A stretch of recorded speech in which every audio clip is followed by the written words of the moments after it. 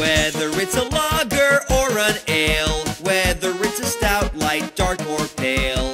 If you can brew it, Chad can review it. It's time for Chad's Beer Reviews. He's not quite an amateur, not quite a connoisseur, but regardless of the brewer, he's got taste in beer for sure. You can tell just by his gut, this guy is a bona fide beer nut. So whether it's a porter or an IPA, whether it's from Europe or the USA, if you can brew it, Chad can review it. It's time for Chad's Beer Reviews.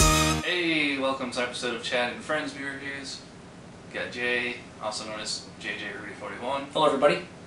And we're finishing up the Saranac 12 Beers of Winter Mix Pack, which I started like right around Thanksgiving. And I've been waiting for Jay to come over and help me drink this one. This is the Maple Porter. If you saw when I drank this with Brennan Floss and Brett Vanderbroek, we really liked it. But I only had a third of a bottle, so I like to drink an entire bottle to see what I think of it. And I think for me, when I looked at their 12 Beers of Winter, there were one or two that I said, I'd like to try out, but this was the only one that really struck my interest just based on the description. So that's kind of why you saved this one particularly for me. Yeah. Saranac Maple Porter is a robust, flavorful porter reminiscent of a bygone era. True to brewing tradition, we've used dark caramel and chocolate malt, as well as Fuggles and East Kent Goldings hops for a smooth yet slightly bitter roasted flavor. Look for hints of maple syrup flavoring used in this delicious different brew. Enjoy. So maple syrup flavoring. I wonder if that means it's not real maple syrup. That's what I would think. I would think so. That's usually the way it goes. It does say all natural flavors in the bottom, but that doesn't mean that the maple's natural. Everything is natural. I'm using an oversized red wine glass just for the hell of it. And I'm going to use the Guinness Porter glass. I thought that was the right way to go since it is a porter. Yeah.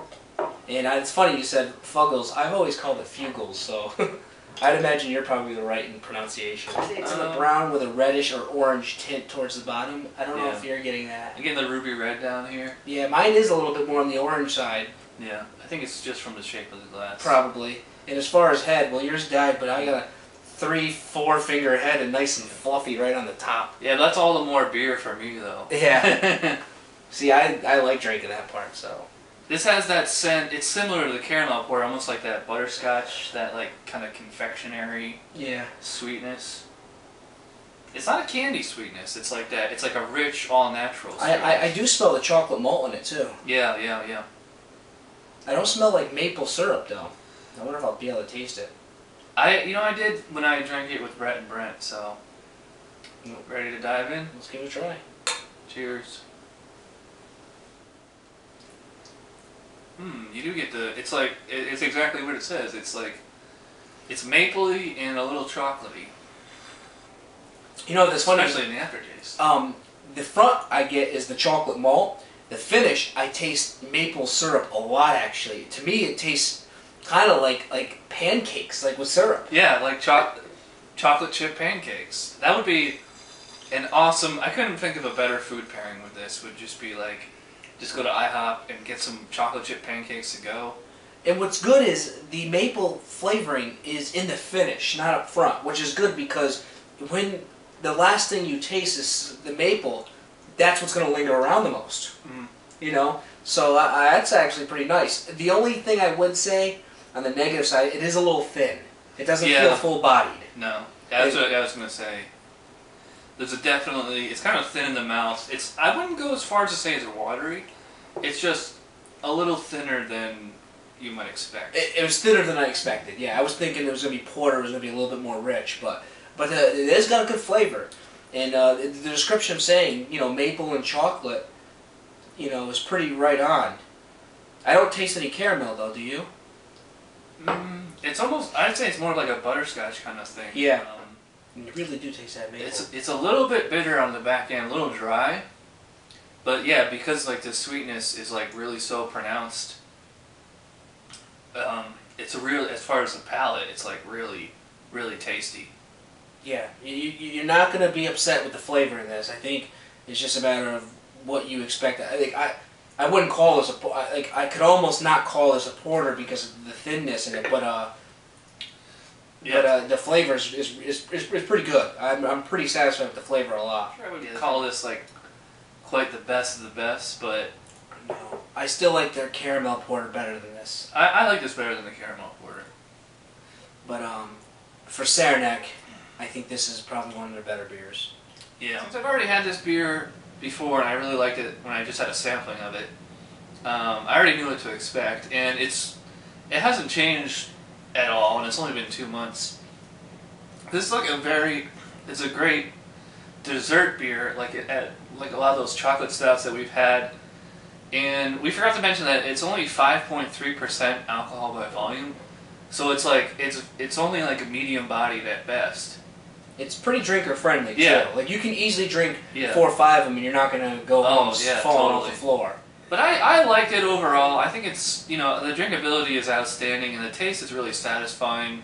It's, it's just not quite as Jay said, like full body, because it does finish a little weak, a little, like, I guess a little watery, I guess. Yeah. But, everything being said is that it's one of their better beers. Oh, absolutely. So it's like when we're picking on the fact that it's a little thin, we're Right. saying that's what's stopping it from being a really, really great beer. Yeah. And it's bringing it down a little bit of a notch because of that. Right. And we may differ what our score may be, but we both agree that's the only thing that's stopping it from saying, "Hey, this is a great beer." Yeah. Well, I mean, I'm gonna go pretty high on this. I'm still gonna say 9. 9. I'm saying it's excellent. So that you're gonna give it a score of, in my world, an excellent was like the second highest thing you can get. Yeah, me too. Real quick. I thought it had a really intense chocolate malt flavor to it, malty and chocolatey. Right. And the finish was a real, like, without a doubt, like maple syrup or like pancakes with maple on them. That's what the finish is, which is good because that lingers around. The negative is it is a little thin in the body. Yeah. And because of that, I was debating whether I want to call this a good or a very good beer, but I think I'm going to settle at a good beer and call it a good beer. Just plain good? Just plain good. It's a good beer. I just don't think it's anything that's going to blow me away, and I'm satisfied with it. Yeah. And I think Saranac made themselves a good beer here, but I'm not going to go rush and tell everybody, hey, you got to try the maple porter. And I think that's why I won't call it a very good. Well, if this came in 6-packs, would you buy a 6-pack of it? I would. Yeah. Yeah. I think it's a great dessert beer without the girth of your like Southern Tiers or Dogfish Heads types.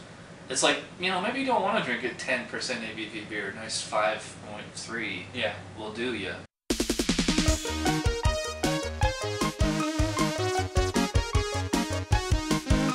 Somebody brewed it, Chad just reviewed it. Thanks for watching Chad's Beer Review. Trust me, the next episode will be a lot better.